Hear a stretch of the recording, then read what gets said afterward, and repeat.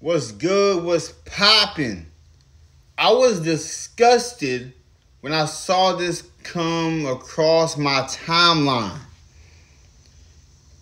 Because the reason why it disgusted me, I am the oldest sibling out of all my siblings.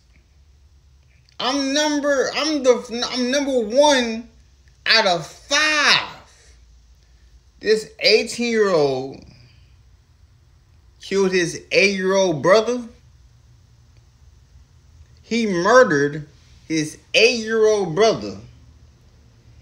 18 years old in Baltimore, charged with murder of his 8-year-old brother using a gun he received in exchange for a puppy. What? Are we serious here? An 18-year-old from Baltimore has been charged with the murder of his 8-year-old brother. Authorities say he used a shotgun he received in exchange for a puppy. You use a 12 gauge on your brother? The person you're supposed to protect in this world that we live in? Have you no shame? Devin Wilson was arrested Tuesday in connection with the December 30th killing of Dylan King. WBAL TV 11 reports police charged him with first and second degree murder. Police reports show Wilson was watching 4 younger siblings ranging from 2 to 8 years old when the shooting occurred. He called his mother before the police, asking her to come home because Dylan had been shot. When his stepfather arrived, he told him the young boy had accidentally shot himself. But police disproved that claim because of the gunshot pattern found on the walls. How is an 8-year-old going to shoot himself with a shotgun?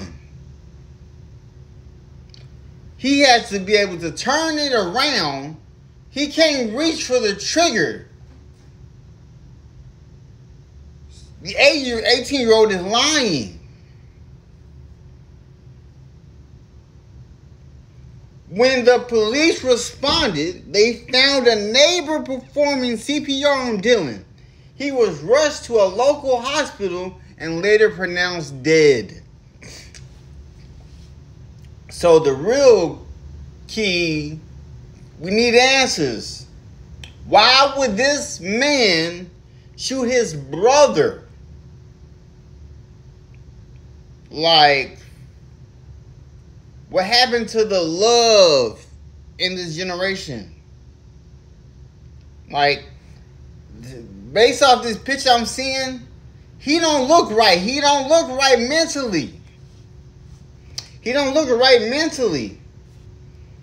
Then all of a sudden, you heard this screaming and yelling. Robert Carter, a neighbor, told WBAL TV 11 of what he heard at the time of the shooting.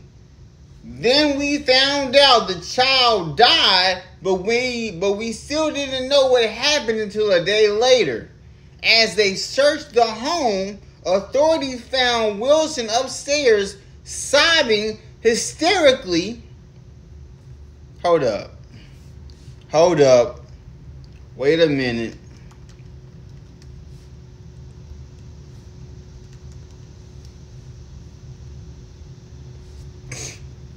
Wow. So basically, as they searched the home, the authorities found Wilson upstairs sobbing hysterically in blood-soaked clothes, pointing a gun at his forehead. That should let you know the 18-year-old did it. you don't need to do no more investigations if this kid is trying to off himself for what he did. Police were able to talk the teen into putting down the gun. To tell you the truth, I'm not going to tell you a lie. We need to put down the guns. Everybody doesn't need one. Everybody's not mentally stable to be having guns. He was later transported to the hospital for evaluation. He wasn't criminally charged with anything then, but was in police custody for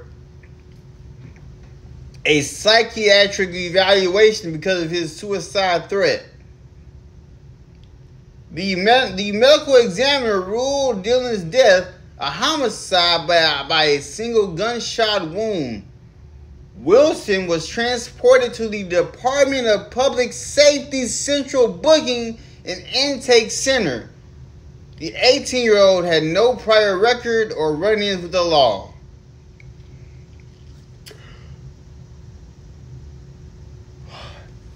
Like, this is crazy. So, Dylan was one of the 12 siblings. His family states they all shared an inseparable bond. They shared a bond, but that bond must not have been that tight for him to shoot his younger brother.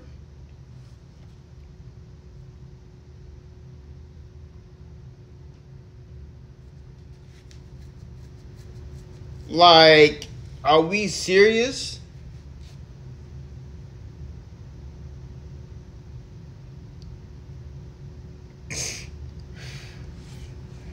So, the only way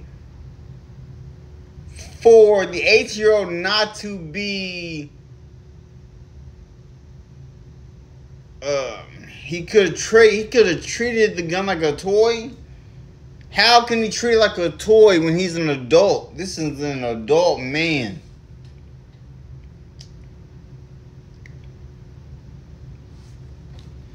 And he's in jail with no bond. Although it's unknown who Wilson completed the trade with for the firearm.